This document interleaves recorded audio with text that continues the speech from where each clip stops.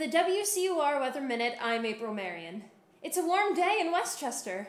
We have some partly sunny skies, and our high today gets up to 71 degrees. Tonight's low drops down to 57. Some great weather to watch the Phillies game outside.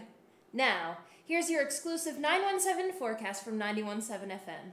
Tonight at 9, we have some cloudy skies and 60 degrees.